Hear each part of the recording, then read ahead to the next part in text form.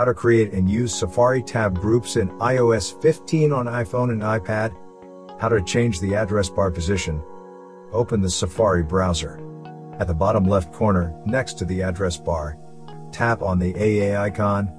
Then tap on the Show Top Address Bar option. To change it back, tap on the AA icon again and select Show Bottom Tab Bar. How to create a tab group. Open the Safari browser. Tap on the 2 square icon. Then tap on the tab name. You can either select the new empty tab group to create a tab group with the Safari Start page and add the tabs later, or select the second option to create a tab group with all open tabs. Name the tab group. When done, tap on Save. How to rename tab group. Open the Safari browser. Tap on the 2 square icon. Tap on the tab name.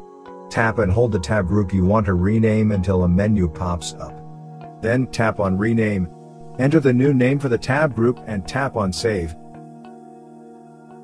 How to move tab to a tab group. Open the Safari browser. At the bottom right corner, tap on the 2 square icon. Locate the tab you want to add, tap on it and hold while a menu pops up. Then tap on Move to Tab Group, tap on the tab group name to move it to that tab group. How to view all tab group tabs. Open the Safari browser. At the bottom right corner, tap on the 2 square icon. You'll see all the tabs that are in the selected tab group. To see tabs in other tabs groups, tap on the tab group name at the bottom and select the tab group name. Or you can swipe left or right on the bottom address to view all tabs. How to arrange tabs in a tab group. Open the Safari browser. At the bottom right corner, tap on the 2 square icon. Find the tab you want to move, tap and hold it until a menu appears. Now select Arrange Tabs by Title or Arrange Tabs by Website, or you can tap and hold the tab until the menu appears, and then drag it to where you want it to be.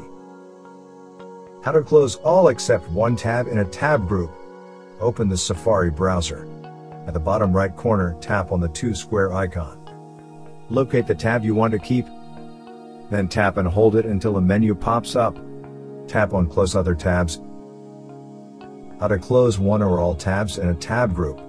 Open the Safari browser. Then tap and hold the 2 squared icon until a menu pops up. Tap on Close All Tabs or select Close this tab if you want to close only one tab.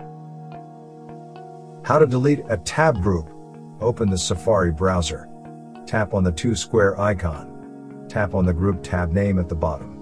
When a menu pops up, tap and hold the tab group you want to delete until a menu pops up. Then tap on Delete, or lightly swipe left on the tab group you want to delete, and tap on the red trash button. Hopefully, this video provided the information you were looking for. If you're using a Mac computer, we would like to suggest scanning it with Combo Cleaner. It will check your computer for malicious software infections and advertising-supported software.